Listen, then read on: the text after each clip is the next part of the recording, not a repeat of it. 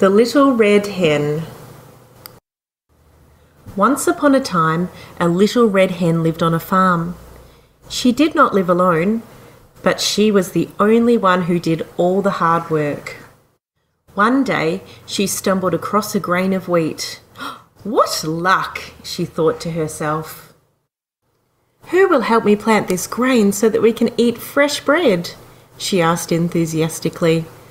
"Not I," said the lazy cat. "Not I," said the sluggish mouse. "Not I," said the slothful pig. "Oh, well then," she thought, "I'll plant it myself." And so she did. The little red hen enjoyed caring for her wheat all summer long. The lazy cat, the sluggish mouse, and the slothful pig did not bother to help. By the end of the summer, the wheat had grown tall. "Who will help me cut the wheat and take it to the mill?" asked the little red hen. "Not I," said the lazy cat. "Not I," said the sluggish mouse. "Not I," said the slothful pig. So once again, the little red hen worked tirelessly on her own, cutting down the wheat.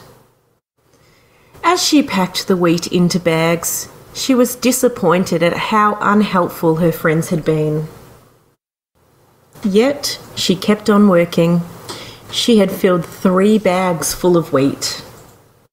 Oh, how 3 pairs of hands would be so useful right now in carrying these 3 bags to the mill, she sighed. But once again, she worked on her own, dragging the 3 bags over the fields to the mill. She was delighted when she saw that the miller had made her wheat into soft flour.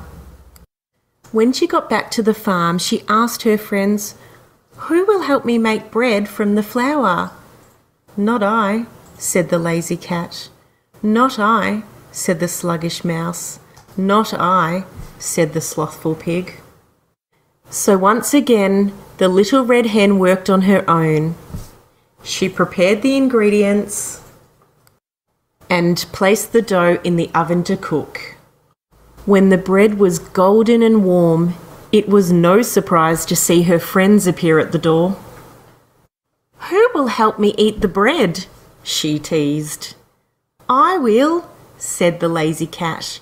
"I will," said the sluggish mouse. "I will," said the slothful pig. "No, you will not," scolded the little red hen.